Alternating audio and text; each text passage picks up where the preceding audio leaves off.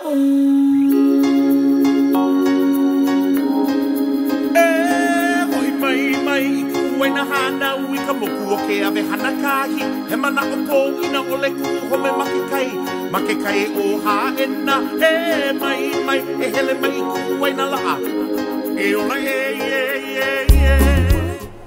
everybody, it's Pomai and I'm here with the new Miss Aloha Hula 2013. I'm Manalani Mili Hokoana English from Aloha Alive.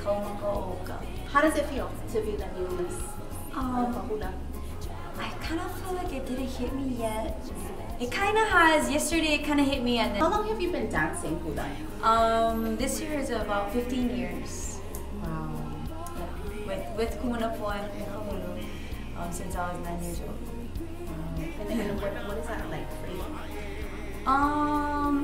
It's pretty much like my life. You know, everything usually revolves around hula.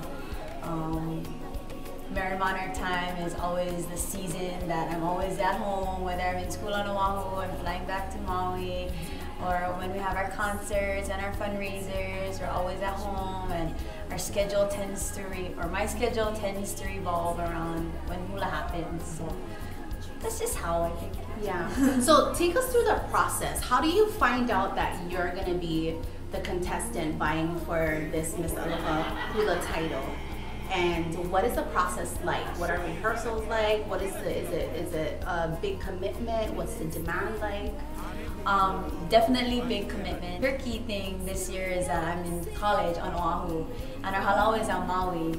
So the commitment was, can I afford to be flying back every weekend? Can I afford to be missing school? And I have to be, it was really rough for me to kind of put school aside, because I usually put, priority, education, kiakua, education, ohana, everything kind of goes in order.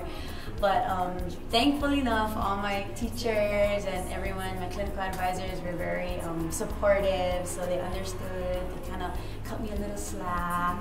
But the commitment is very important. I think it's probably it's one of the most crucial things when you're doing something like this. You gotta really give your 100%, and if you know that you won't be able to, if you're like cut somehow, like if you're gonna be in school, or it makes it rough, it makes it hard. Kind of the perks of having a kumula that also sings. She has a lot of connections with people who sing and musicians. So her cousin, Kamoko Lindsay Singh, who is also like our hula brother, he's married to one of our hula sisters. He was kind of like, my kumu was like, oh, we really want to do Ipili Mai, but it's so short and we don't know how that will come about, and Kamoko was like, just ask him. Ask his spiritual process, I mean, you can only say no. Exactly. So he went and asked, and Uncle Larry was like, okay, and then he told Uncle Larry, we kind of needed it in a little bit of rush, fact sheets are due soon.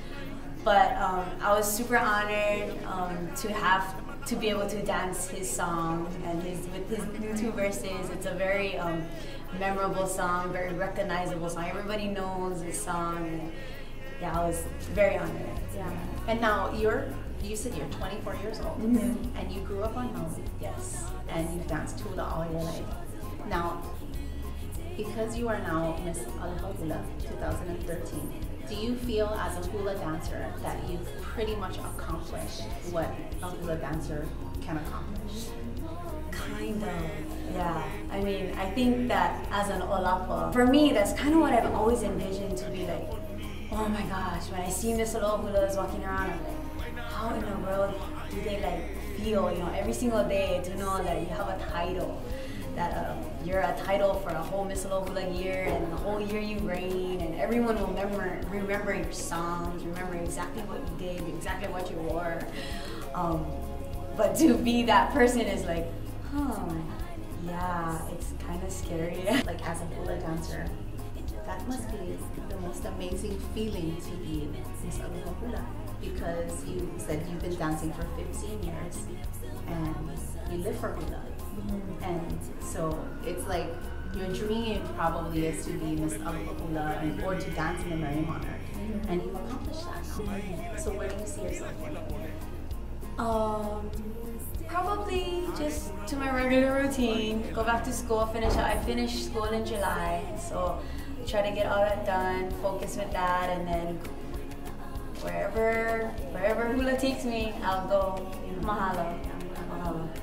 Aloha, it's Napua Greg, and you're watching Keep Aloha Alive.